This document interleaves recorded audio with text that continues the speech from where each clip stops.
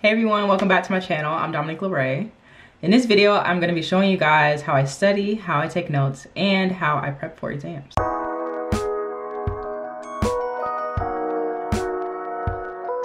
So I'm going to be showing you how I study in my clinical microbiology course, but the process is still the same for all of my other classes though.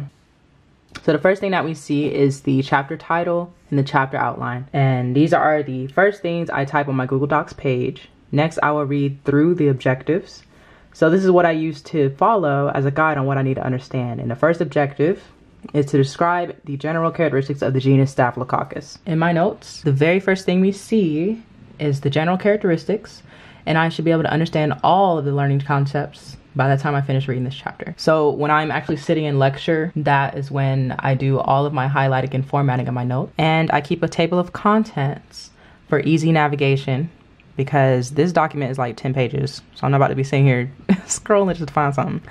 So yeah, let's get into these highlight colors. So green is for key concepts. Purple are like need to knows or don't forget. And blue are distinguishing characteristics between species. Next is the pictures, like the one I have right here. I get them directly from the book's companion PowerPoint that is given to me by my professor. And they are helpful for things like this chart, flow chart. So let's start going through my notes. Again, the main part here is the general characteristics. And we have staining, morphology, its requirements of growth, and then the differentiating test for the pathogenic species. So this page is mainly for the coagulase negative species, and that includes epidermidis, saprophyticus, and lugdunensis. So blue text are important things that my professor said in lecture. So I make them blue just because it stands out for me to remember as I'm going through my notes. So we have all these virulent factors. Then we have epidemiology.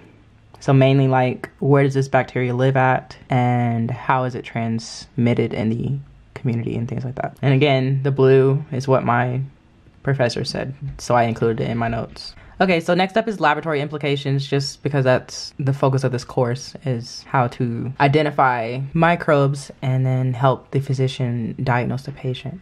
So we have specimen collection and handling, basically how to get the bacteria from the patient to the lab so that we can test it. And then we have microscopic examination, so what we would see under the microscope. So it's basically gram-positive cocci, or circles, in pairs or clusters. Next is how to isolate Staphylococcus, so we need to know like what agar is going to grow on. And then cultural characteristics is just talking about like what the bacteria will look like when we grow it on agar. So I have it an excerpt for like epidermidis, aureus, saprophyticus, hemolyticus, like all the species, because they look slightly different. And then these are the pictures that go with that. The textbook also has like these really helpful charts like this.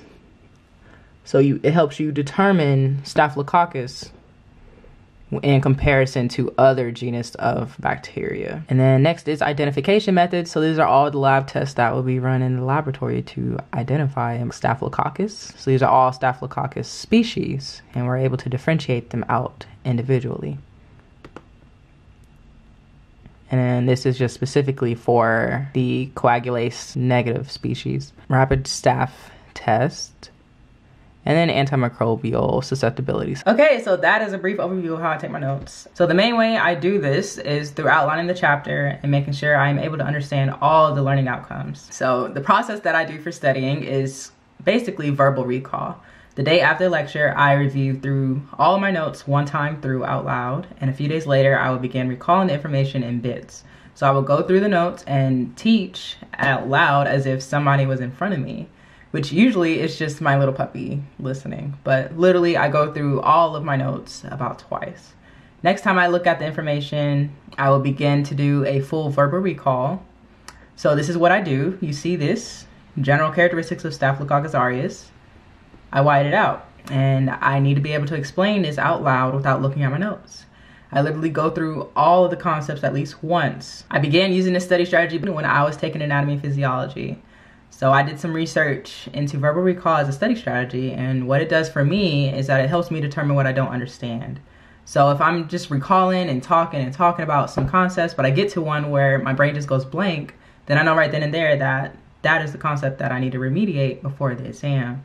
And I can spend less time on the other stuff because I obviously understand it enough to talk about it. So that's my study strategy because it saves me a lot of time studying stuff I already know. I've been doing this for almost all of my courses since then, and it has worked as a solid study strategy for me. About 2 days before the exam, I will do straight practice questions that are similar to the test I'll be taking. So this further helps with recalling information and gets the wheels turning for taking the actual test. I'm a second guesser, and practice questions help me kind of listen to my intuition, I guess, so that I won't ignore my better judgment. It's so true that when you second guess, the first answer that you chose is usually what was correct. Okay, so this is how I study, how I take my notes, and how I prep for exams. This is my whole routine, and this studying is spread out over a span of like 2 weeks. So taking the initial notes is what eats up most of my time, and it may take me about an hour to 3 hours sometimes just to read the chapter. But once I'm reviewing, I spend between 30 minutes to an hour doing the verbal recall because I still need time to do my assignments, and I also have other classes plus work and other things to do with my time. So some people don't do as much as I do. Some people do way more than I do to study, but this is just what works for me. Now, I know this video was tailored to microbiology, but these study methods are helpful for many courses. And I know because I've done it for many courses. So if you are up to it, give verbal recall a try. I know it is very helpful for me because it helps me pinpoint right away what topics I don't understand. Comment down below what study strategies you use and let me know how your ways may differ or be similar to mine. I honestly do feel like a solid study routine is key in any healthcare field, especially when information is cumulative and builds upon itself constantly. So having study routines based on your learning style definitely will take you a long way. Thanks for watching. Please like, comment, and subscribe to keep up with my journey in medical laboratory science.